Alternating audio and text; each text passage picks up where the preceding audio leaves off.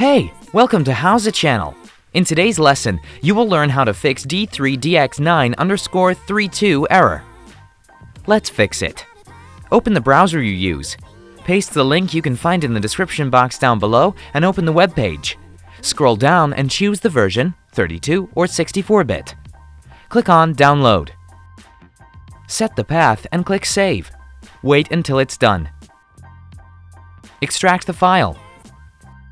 You need to copy the file to the System32 or System64 folder.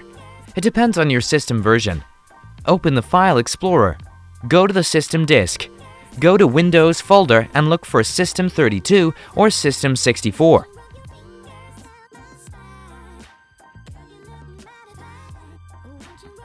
Open it and paste the file. If you still have the error, open another link you can find in the description box down below, download the Microsoft DirectX 9.0 and install it. That's it! Thanks for watching the video. Please like it and subscribe to our channel. We upload new tutorials every day.